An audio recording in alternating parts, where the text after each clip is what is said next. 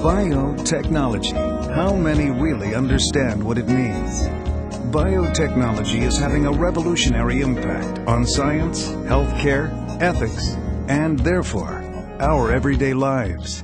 Many people have referred to the last century as the century of the electron, and a lot of people are calling this century the century of biology. And biotechnology is going to play a hugely important role in the advancement of medical technologies, life-saving medical technologies, in ways that we really today almost can't imagine. The industry has more than tripled in size since 1992, with revenues increasing from $8 billion that year to $39.2 billion in 2003.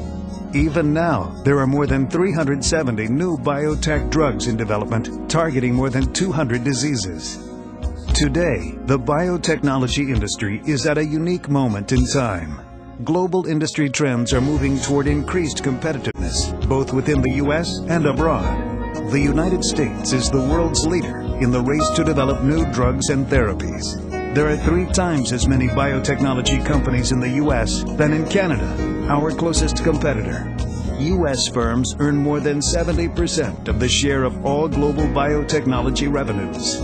What is the driving force behind this dynamic new industry? And are Virginians well positioned to play a role? Biotechnology holds not only a lot of promise for the future of human health care and environmental protection, as well as agriculture.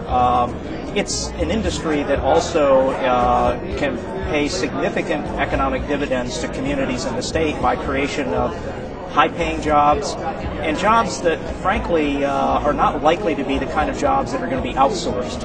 If we can create the kinds of jobs in biotechnology and have them firmly rooted in Virginia, these aren't the kind that are likely going to be sent offshore like we've seen with the IT industry.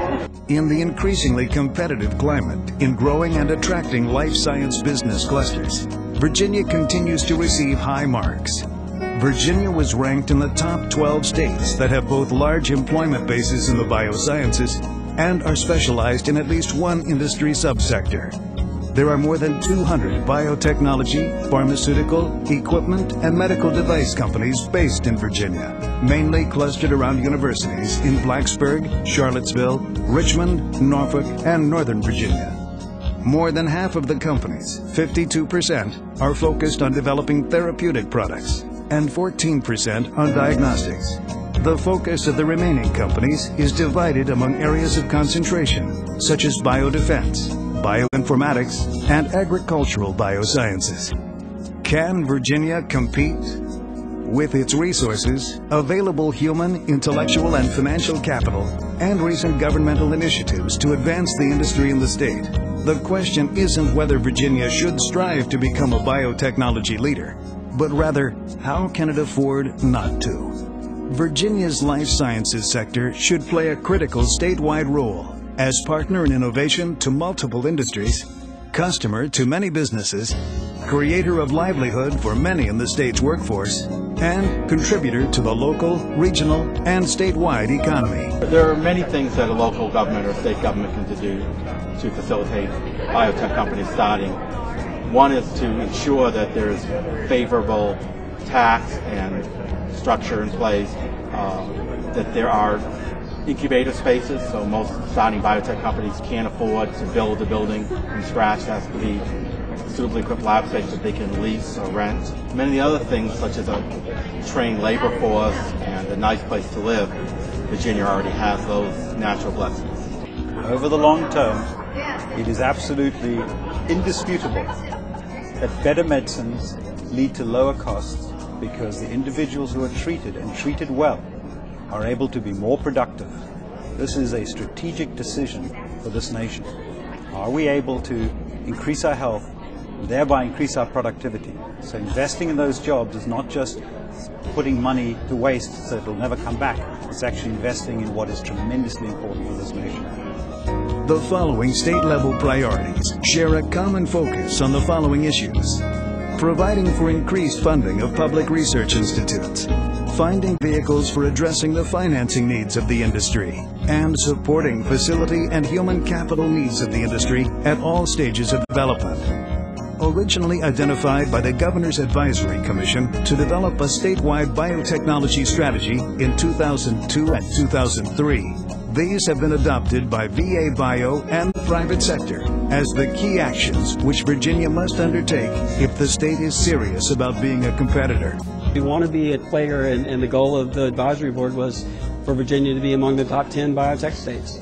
In order to do that, we need to have more financial capital available to life sciences startup companies. We need to have better facilities that the private sector will not build the specialized facilities that are needed at the beginning for some of the companies. We need intellectual property better transfer from our higher education institutions.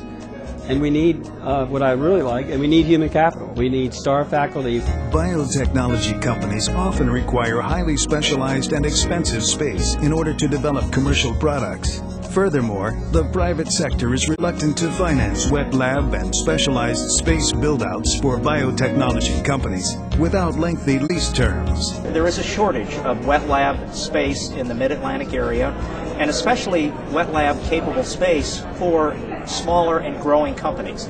And they need these highly sophisticated kinds of space, and the only way, again, we're going to get that is if the Commonwealth jumps in and helps with the financing, the loan guarantees, to be able to provide this space, this product. Biotechnology is a capital-intensive industry, and policies must encourage investment, not limit the freedom of capital to move into the sector. And Virginia still needs to continue to attract capital into the state, and it needs to do that in conjunction with the venture capital firms, because you need not only the capital but the expertise within those venture firms to build these companies. And I think there's a lot that Virginia can do, and I think given the strong technology base and the growth of the industry in general, Virginia should be able to attract that capital, but that's something we need to continue to do. The unique biotechnology company lifecycle, where the lag between R&D and commercial viability is long and expensive, increases the need for targeted tax credits. Tax credits are not an incentive for early-stage biotechnology firms who, due to extensive research and development costs, often spend years generating net operating losses before becoming profitable. Transferable tax credits helps decrease the burden on entrepreneurs, investors, and emerging companies. The ability of smaller, non-profitable biotechnology companies to trade earned net operating loss, or NOL, deductions for needed operating capital works to encourage continued innovative research. A number of states have R&D tax credits. Some make these transferable, allowing firms to carry over net operating losses. Some things that help the firms with capital, but it isn't really giving them money directly. 30 states allow companies to carry forward NOLs. Indeed, furthering scientific discovery and technological knowledge into useful, marketable products is the prime driver of the industry.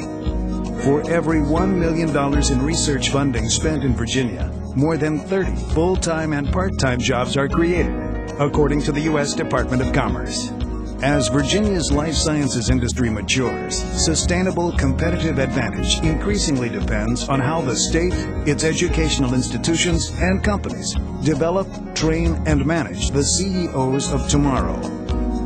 To attract and retain the caliber of people required for a thriving biotechnology industry, the Commonwealth should expand its Eminent Scholars Program at Virginia's research institutions. The environment is a very competitive environment for the states who are trying to attract biotech companies.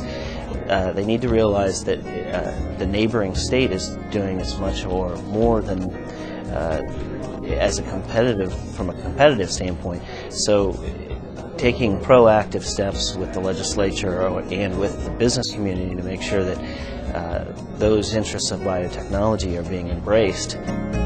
To achieve a preeminent position for the 21st century and beyond, an uncommon partnership is required between our state leaders and the private sector, one that embodies creative problem solving and represents bold new thinking.